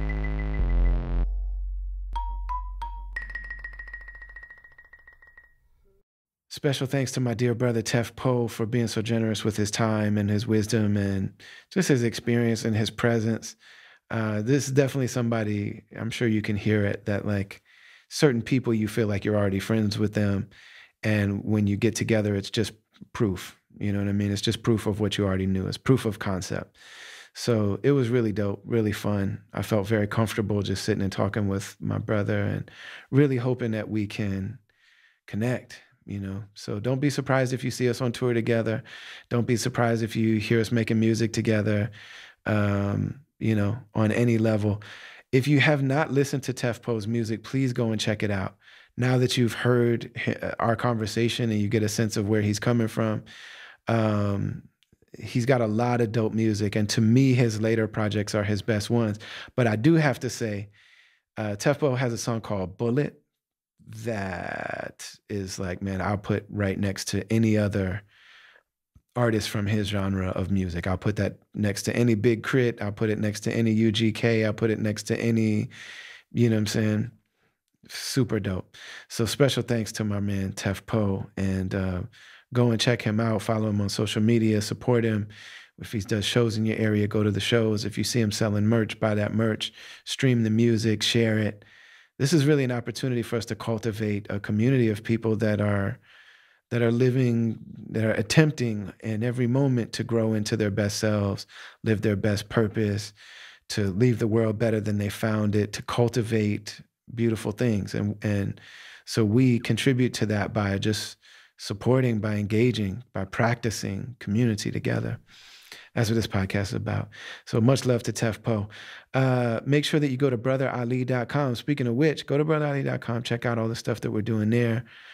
We've are doing our online learning series, Blood on Beats, where we talk about spend 1 month together in real intimate interactive space with a small group of people digging into writing songs, everything from, just the basics of how rap music works to really digging into ourselves and exploring, expressing ourselves, having this kind of spiritual experience and how it can connect people that never met each other. And just the beauty and the incredible practice of writing a song. Really dope thing. So check that out. Brother Minister, my 1 minute freestyle series that I do. I drop those all the time, but we made a collection of them last year called Brother Minister Volume 1. These like self-produced 1 minute freestyles that I put on social media whenever I just want to drop music without having to think too much about it. We did vinyl for that sold out immediately last year when it did it. But we put on streaming services, it hit 1 million streams just on Spotify. I don't even have the analytics for all the other sites, but on Spotify, that joint is over 1 million streams. And so we put it out on cassette tape. So on brotherali.com, you can see Brother Minister Volume 1 cassette tapes. There's a merch for this podcast. You know what I'm saying? This dope design that the brother Mark from Medina Hip Hop made, these stamps. He's got a whole series of stamps that he made, starting with Chuck D, because Chuck D said, most of my heroes don't appear on no stamp. And so Mark at Medina said, I'm going to make a stamp with Chuck D on it. And that's what he did. And then ended up doing a full line of them. And I'm very, very grateful and honored to be part of that line. And my stamp is the logo for the Travelers Podcast. So much love to Mark from Medina. Make sure to check out what he's doing and check out the merch that we have for the podcast on brotherali.com. Much love to Zakat Foundation, to Better Help Online Therapy Platform, Amna Mirna, Mansour Panawala, DJ Last Word, my man Ant, Darian Washington, to the whole, shout out to the caravan. If you go to brotherali.com/join in the join section, we've got a caravan of subscribers. That top tier, the Trailblazers, are actually a real community that really communicate with each other. They've kind of become like a support group for me. We're a support group for each other. You know what I'm saying? But shout out to that whole crew as well. The fam, everybody that contributes to this podcast in whatever way that you do. Make sure to like, share, subscribe, hit the notifications, rate, all that good stuff. We love you beyond words. We appreciate you. Thank you for making this podcast a reality by listening to it. And we will see you next week. Assalamu alaikum wa rahmatullahi wa barakatuh.